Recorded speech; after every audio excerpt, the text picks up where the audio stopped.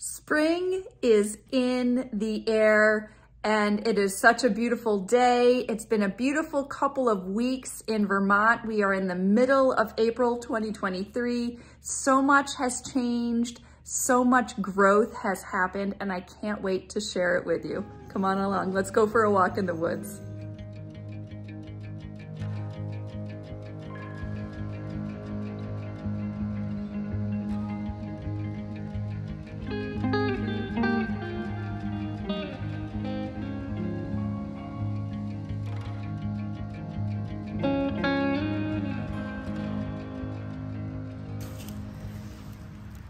Not sure if these will be the ostrich fern fiddleheads, but you can definitely see these ferns are growing up, and there's going to be quite a few fronds. 1, 2, 3, 4, 5, 10. And they have that brown papery crust on them. I'm going to wait until they get a little bit taller, but I bet by looking at these, I don't know if you can see that groove in the center of that stem. That looks like a U-shaped groove, which would mean ostrich fern. So I will be coming back to these in a few days just to see how they progress. Looks pretty good. Good find.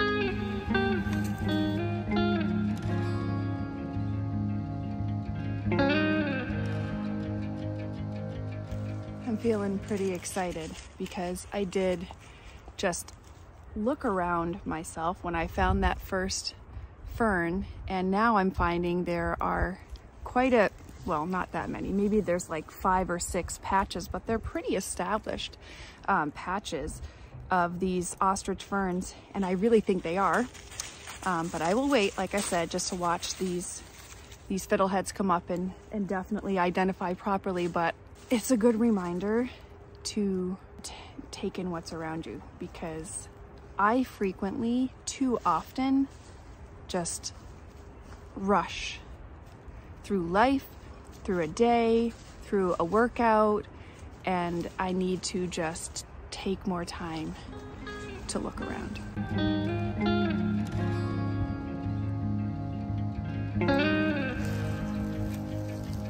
Jojo and I are out here in the woods, and we are here by that spot where we found some ostrich fern fronds. It's April 11th today. I don't think much has changed down there since we came here a few days ago.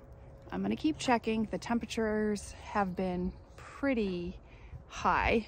They've been, I'd say, between 50, maybe at night they get into the 40s, but then up to 50 to 60s during the day. So really, really pleasant for April 11th in Vermont. But I don't think I've seen a change. So like I said, I'm sure it will change. Just waiting patiently to see when it does.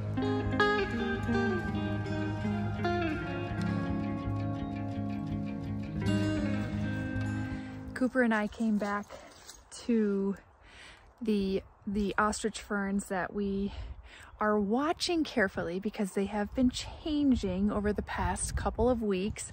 He's kind of stepping in some, so I'm gonna pull him back. But yeah, so I showed you some right there behind his feet. Those ostrich fern fiddleheads are definitely getting bigger. They're not getting taller, but they're definitely getting bigger, the fiddlehead part of it. So it's very exciting. I will show you a little bit closer, but we're pretty happy. And make sure it's a fiddlehead in a future video. This is so exciting. So exciting.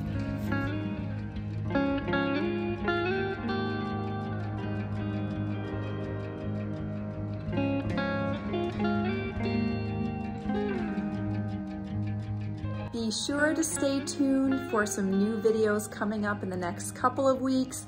We're going to have videos helping you identify ostrich fern fiddleheads, showing you exactly the ways, the techniques you need to use to identify them properly so you're finding the correct fiddlehead ferns.